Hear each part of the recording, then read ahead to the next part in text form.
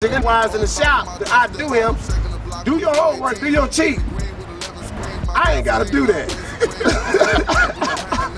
I love these new swings. I love the way Texan Will came through and added on to our whole culture, everything we got going on. I mean, it's gonna go down in history, man, and I love the new swing. But I still love the originals too. I just love them, you know. Ain't nothing like it to me, man. I'm getting it through clipping. I love it, you know what I'm saying? I mean, they gave opportunity to a lot of people who didn't have opportunities back then, as far as ride swing.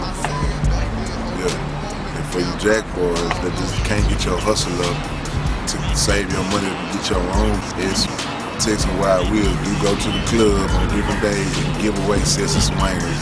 Like so if you really just that down and out with your hustle that dead, man, I mean, man, go get a raffle ticket and sit around and try to win both of them swingers, man. I mean, for real, instead of taking the issue, you know, let's believe, man, this hoop is a boomerang. It's coming back around. You take somebody's bitch, somebody's gonna take your bitch and your life. You know, I ain't condoning, you know, that's what I'm saying, though, man. You know what I'm saying? You be what you sow, man. Houston culture is riding foes, you know what I'm saying? That's just what we did down here. It was just a way of life. The same way we sip, serve, and, you know, jam, screw. It was just, it all went together. Riding foes and bowls, you know, candy paint slabs, sip and serve, you know what I'm saying? Jam and screw, that's just us. That's our life. That's just the way of life out here. When you put that slab together, that's a trophy, man.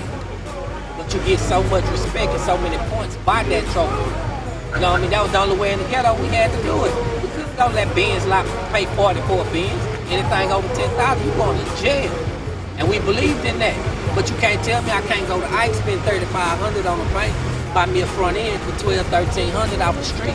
Go to Alfredo, spend whatever I need to spend on my interior, my top, my mirror. There was no receipts on that. So when you pulled up in your $40,000 Benz and I pulled up in that slab, and you know I got 40 in it, you know I could have financed one of them. It separated us hood from good credit boys, I'm gonna say. Not saying that they had good credit, they was buying them, but we wasn't gonna buck the system. You know what I mean? We was gonna do it how it was did in the hood. Say, I got my legs sitting low like a Honda Civic. 100 sack of that drove, got a G lift. And the way I work the grain, gotta be gifted. Dipping in and out of traffic swiftly. Tipsy. They thought they was calling threes foes and thought we was calling, you know, the other way around. Yeah. It wasn't that. You know what I'm saying? We wasn't trying to kill nothing, man. It's just that on our side, foes is what it was. You know what I'm saying? I mean, with the laws, you know, it's automatically a nigga stereotype for one. I guess you kind of say to get half the things. You know, usually if you're from the hood, you have the things. They figure you only get them one way. You know what I'm saying?